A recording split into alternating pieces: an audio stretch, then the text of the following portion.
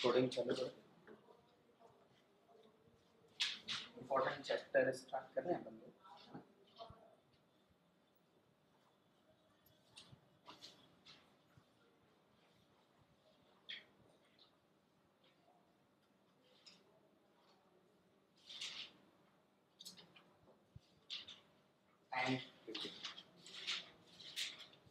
Chemical equilibrium में अपन ने ऐसा पढ़ा था, रिएक्शंस कैसी होनी चाहिए, रिवर्सिबल।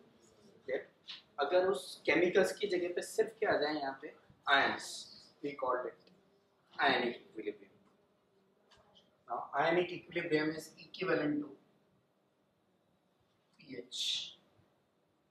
मतलब अपन को जो भी करना है ना, वो फाइनली क्या करना है, we have to find out the pH of solution. अब कितने तरह के सॉल्यूशंस पॉसिबल है जिनकी अपन क्या फाइंड आउट करेंगे, सिर्फ pH. Clear? So one by one अपन देखते हैं। सबसे पहले अपन बात करें जो आपका पीएच है उसका स्केल क्या है, मतलब किस बेसिस के ऊपर अपन ने पीएच की वैल्यूज को लिया है। तो आप लोग ऐसा पढ़ते हो 10th क्लास के अंदर, there is a scale which is known as Sorensen scale, जहाँ पे पीएच की value is generally very from 0 to 14, है ना। And in this Sorensen scale, if the value of pH is equal to 7, we consider it as a neutral pH. Clear? If the value of pH is below 7, acidic. And if the value of pH is greater than 7, clear? ये जो भी अपन ने लिखा ना, वो किस respect में लिखा, मतलब अपन ने कैसे बोला कि पीएच को अपन को 7 ही मानना है, 0 से 14 ही रेंज होगी। सोरेनसन स्केल ने जितना भी काम किया था, that is mainly applicable to, और इट्स बेसिस इज वाटर। क्या बेसिस दिया था सोरेनसन स्केल ने? Water is the basis. क्या करा देखो आप, कैसे निकाला उन्होंने वाटर से, कैसे फाइंड आउट करते हैं हम ना। सपोज वाटर को मैंने डिसोसिएट किया, वैल्यूज जो आई है वो सब कहाँ से आई है, from electrochemistry chapter in 12th class. अपन अभी सिर्फ वैल्यूज लिख रहे हैं डायरेक्टली, क्योंकि अभी याद ही करनी होती है, वहाँ पे निकालेंगे अपन। When H2O undergo dissociation, it forms H plus plus OH minus. Generally H plus को अपन को H3O plus लिखना चाहिए, क्योंकि H plus does not exist, लेकिन अपन उसको H plus मान के चल रहे हैं इसलिए। तो suppose H2O is converted into H plus plus OH minus. Clear? यहाँ पे suppose it is 1 mole, 1 liter water जो मैंने लिया वो कितना ले लिया, 1 लीटर। अगर 1 लीटर लो, कितना भी लीटर लो, यहाँ पे ये जो आपका 1 लीटर वाटर है, इसमें से डिसोसिएशन कितना होगा, the amount of H plus ion present is, पर मोल जो डिसोसिएट होता है वो कितना होता है, 10⁻⁻7 मोल्स पर लीटर। कितना बनता है ये आपका, 10⁻⁻7। अच्छा, जितना आपका H प्लस आयन बनेगा, अपन ने ऐसा पढ़ा था, अगर आपको बताओ तो 1 - x, तो ये कितना बनेगा x, ये भी कितना बनेगा x। केमिकल इक्विलिब्रियम ऐसा बोलता है, सपोज मैंने इसको ऐसे लिखा, 1 - x तोड़ा मैंने इसमें से, तो ये भी कितना बनेगा x, ये भी कितना बनेगा x। The amount of both the substance are same.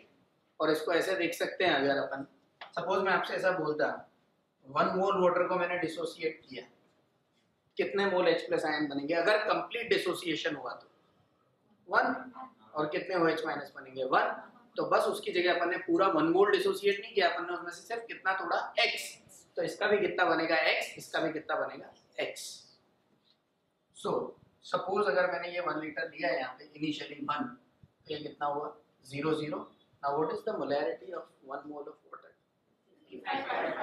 तो उसकी जगह पे मैं कंसंट्रेशन रख दूं, यहाँ पे कंसंट्रेशन कितना होगा 55.55। आप कितना भी litre water low, concentration will remain same. After time t, ये जो कंसंट्रेशन था ये किस पे था, t = 0 पे। नया concentration eight t equals to t पे 55.55 माइनस x, ये x और ये x at room temperature which is considered as a standard condition, that is 25 degree Celsius. अगर अपन इसे रूम टेम्परेचर पे कंसीडर करें, the value of x is find out to be 10 raised to the power minus 7. Clear? अगर ये आपका 10 raised to the power minus 7 है तो ये वाला भी कितना होगा? Same, that is 10 raised to the power minus 7. Clear?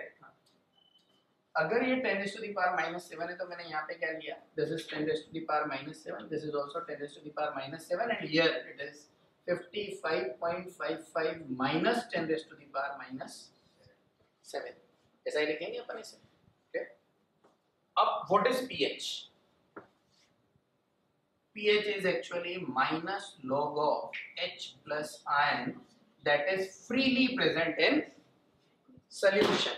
मतलब ये H plus ion वापस वाटर नहीं बनाना चाहिए.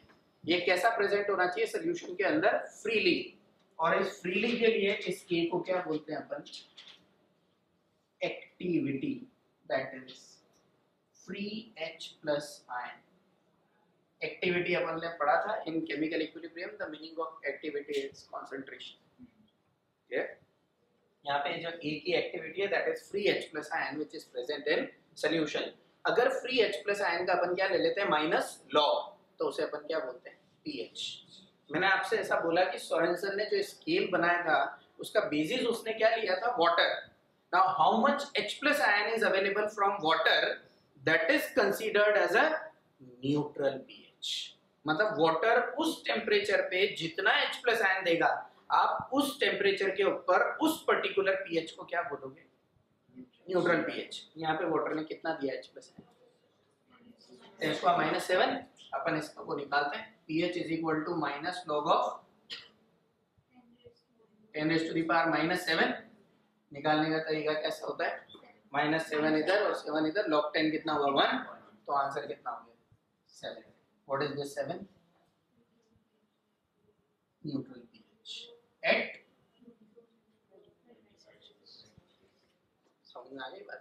मतलब the basic definition of neutral pH is it is the pH obtained from H plus ion coming from water at that particular temperature.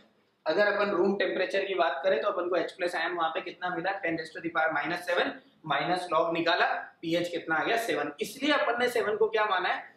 Neutral. अगर water की जगह कुछ और लेते, मान लो अब क्या होता है जनरली जब अच्छे क्वेश्चन पूछे जाते हैं, मैंने आपका रेफरेंस फ्रेम चेंज कर दिया. Now reference frame is something other than water, और उसका मैंने आपको क्या दे दिया? H plus ion. तो आप उसको क्या मानोगे? Neutral pH. क्लियर? तो जनरल जो कंसीडरेशन होता है वो कितना होता है? ये. और जनरली अपन किस पे निकालते हैं? 25 डिग्री सेल्सियस. समझ में आई यहाँ तक? सो न्यूट्रल pH का मीनिंग समझ में आ गया होगा. अभी सेकंड वन रब कर दूं इसे. अगर सपोज मुझे यहाँ पे इक्विलिब्रियम कांस्टेंट निकालना है इस केस का, वाटर का, क्या निकालूं? K. K is equal to क्या लिखते हैं केमिकल इक्विलिब्रियम में? concentration of product divided by concentration of reactant. ऐसे ही लेते हैं आप. Clear? What is the concentration of product?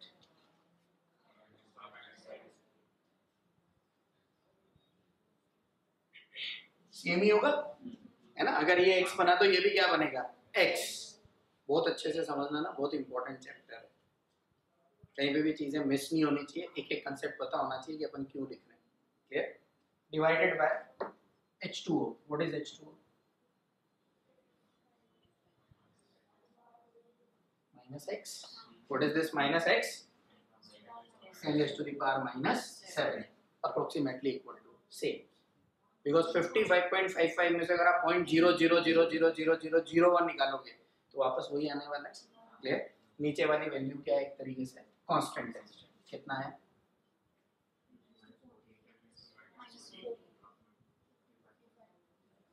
Nearly equal to this, and it is comes out to be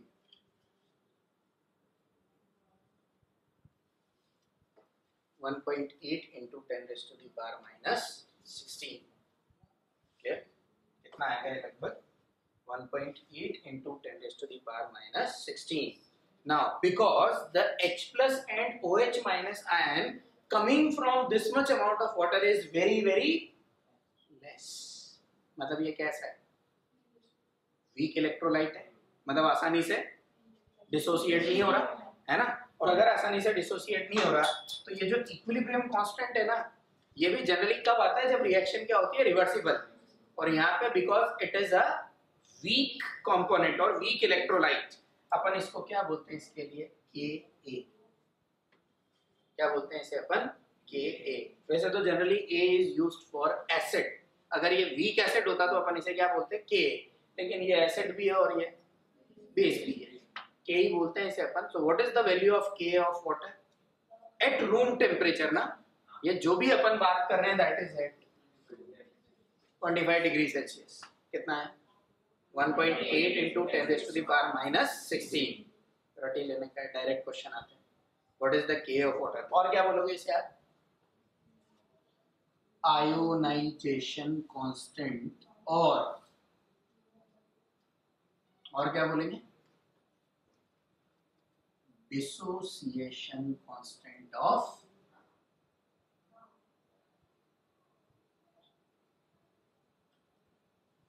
water. क्या बोलेंगे इसे अपन? Ionisation constant